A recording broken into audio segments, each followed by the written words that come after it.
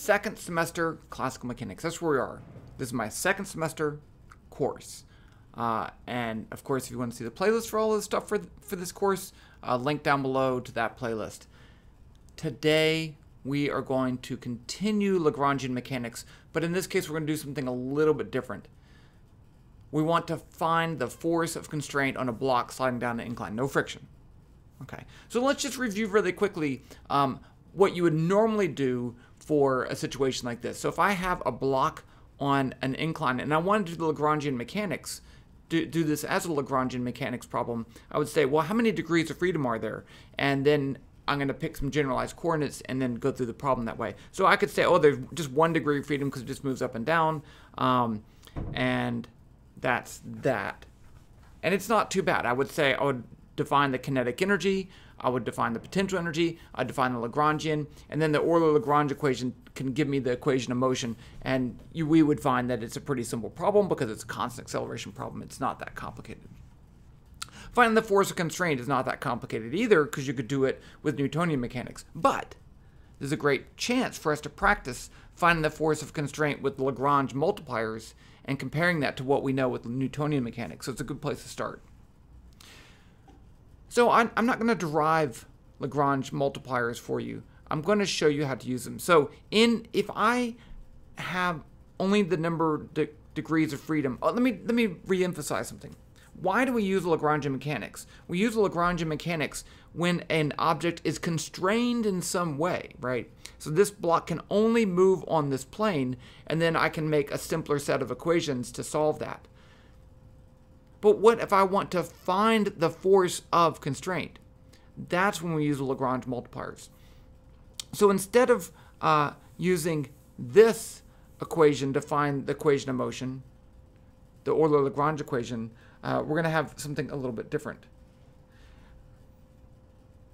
And so there's two things that we're going to be doing different. Number one, we're going to under-constrain the motion. I'm going to let this move in not just one dimension, but in two. This is the x and the y direction.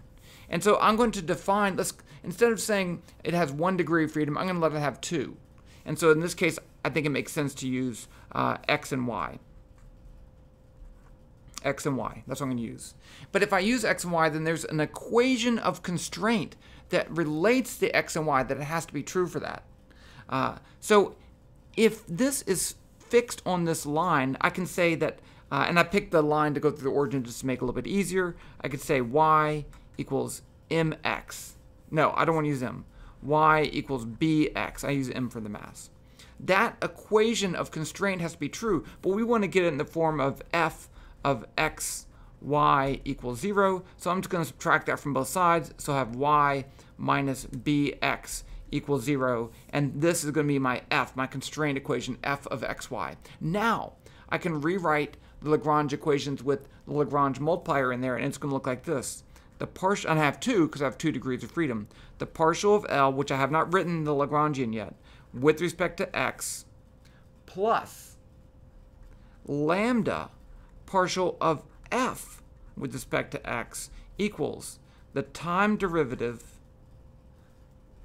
of the partial of L with respect to x dot. So this looks like your normal Lagrangian, except you have this extra term in there. And then I also get this one, the partial of L with respect to y plus lambda. And this is some constraint constant, lambda.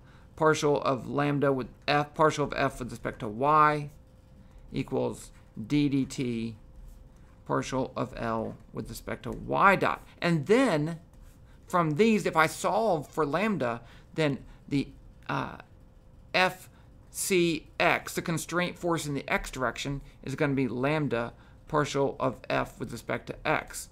Fcy is going to be lambda partial of f with respect to y. And so I can do all that. So this is my f, and now I just need to get the Lagrangian, and then I can get started. So let's do that. That's my equation of constraint. The kinetic energy and the potential energy is pretty easy, right? Because the potential energy is this mgy, and the kinetic energy in Cartesian coordinates is 1/2 m x dot squared plus y dot squared. So let's write that down. So t, let me write this. F of x and y is y minus bx equals 0. And then I have t is 1/2 m x dot squared plus y dot squared. And then u is mgy. So my Lagrangian is going to be 1/2 m x dot squared plus y dot squared minus mgy. Okay, so now let's do the x equation of motion. So I want to do this. Partial of L with respect to x plus lambda partial of f with respect to x equals the derivative of the partial of L with respect to x dot. So let me start with this part. The partial of L with respect to x is going to be what? Well, there's no x in this equation. So the partial of L with respect to x is just 0. Now let's do this. The partial of f, I'll put it up here, the partial of f with respect to x is going to be, well, here's my f. So I have just a linear term of x, so I'm going to get a negative b in front of for this, negative b. So it's going to be minus lambda times b, right? Lambda times that. And now I need to do the part, oh, that's not true. I got to put it together. Let's do the partial of L with respect to x dot. That's just going to be up here. I'm going to get a 1/2 m. I use the power rule, bring that down, 2/2 m x dot. And so I get m x dot. And then the derivative of the partial of L with respect to x dot is going to be the derivative of this with respect to time. Mass is constant, so I just get m x double dot. And just a reminder, x dot is the derivative with respect to time. X double dot is the second derivative. So I can put all three of these pieces together. I get 0 minus lambda b equals m x double dot.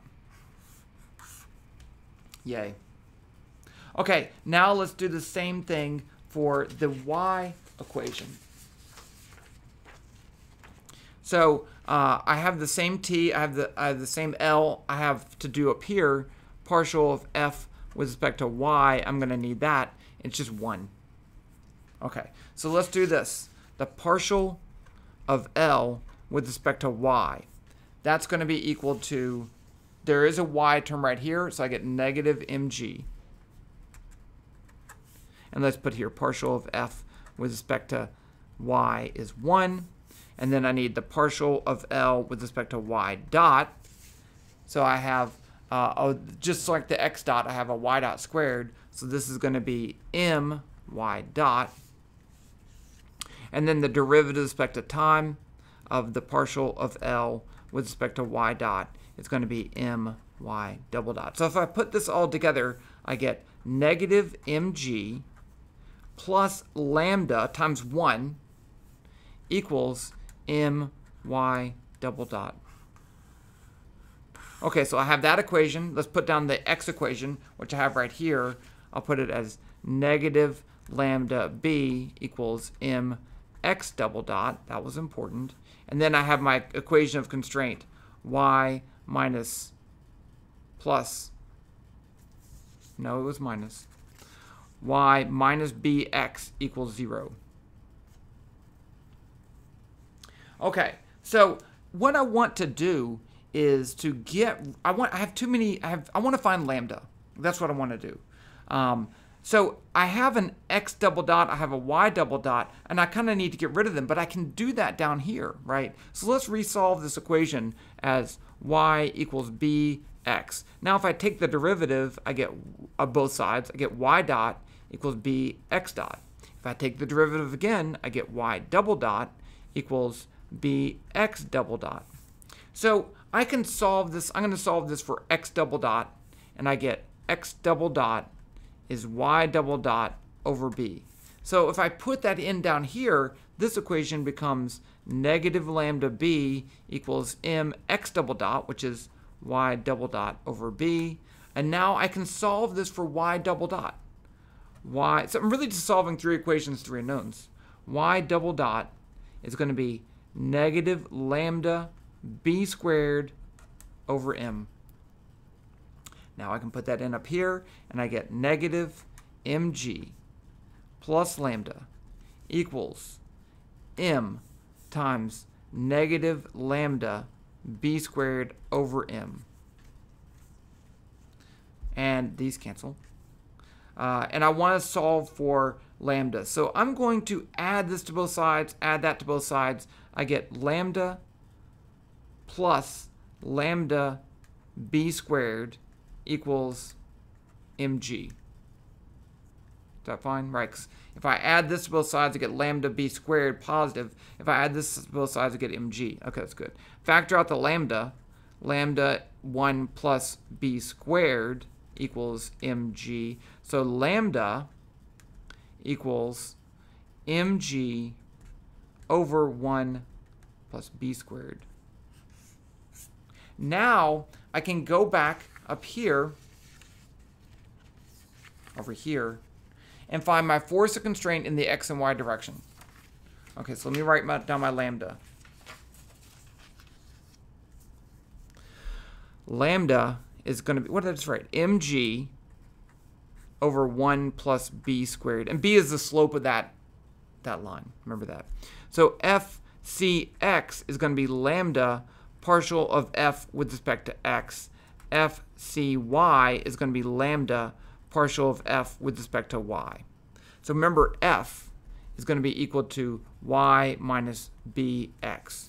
So let's get the x component. fcx is going to be lambda mg over 1 plus b squared times the partial of this with respect to x, which is just going to be negative b.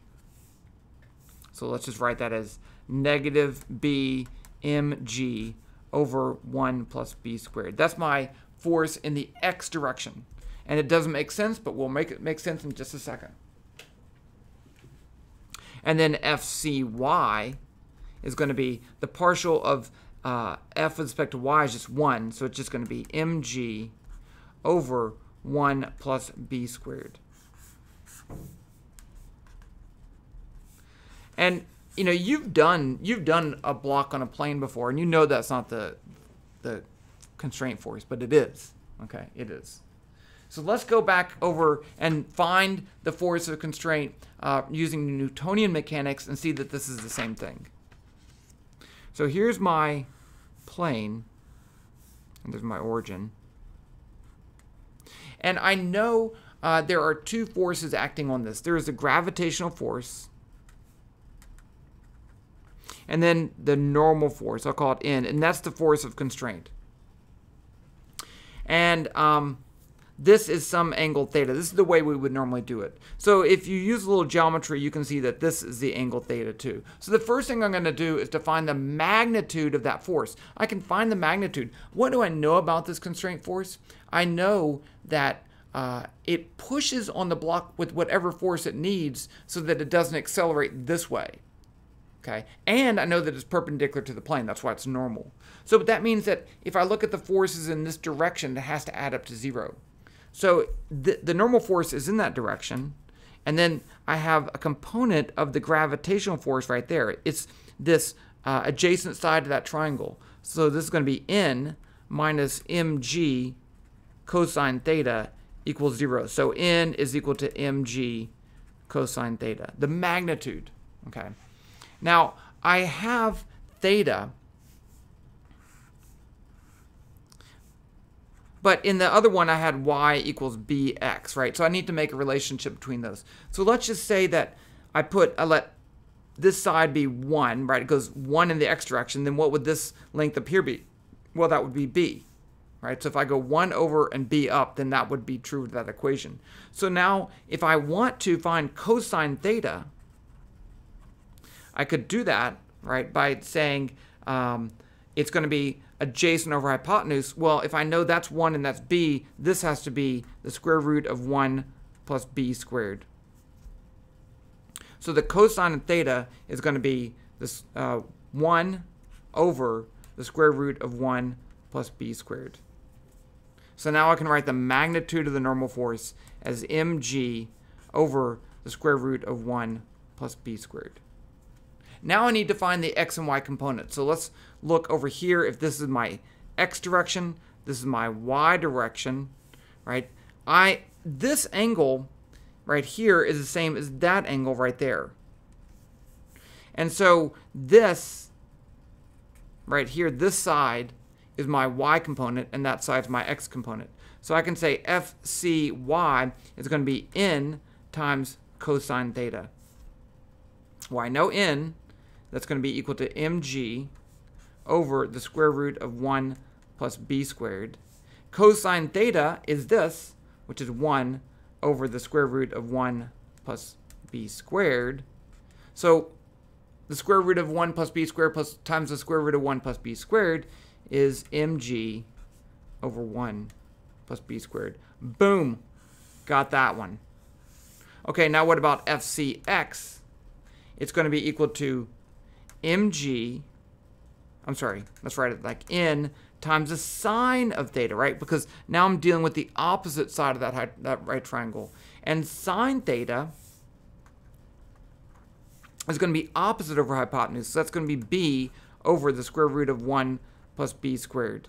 So if I put that in, I get n is going to be mg over the square root of 1 plus b squared times b over the square root of 1 plus b squared. Where's my negative? Oh, it is in the negative direction. I already got that. So I'm going to put negative.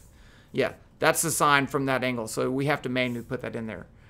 So I get negative b mg over this times this is going to be 1 plus b squared equals FCX. So we don't normally write the normal force in this direction like that. What you normally do is call this the x direction and that the y direction, but we didn't do that in this case because of we're using an example for Lagrangian multipliers. So that's how you'd find the force of constraint. And so we can use this exact same idea for more complicated situations, maybe situations where we can't check what the answer is. Yep, and that's that. I'm going to do some more examples of what this, and they'll be in the playlist down below. Hope you find that useful, and I'll talk to you later.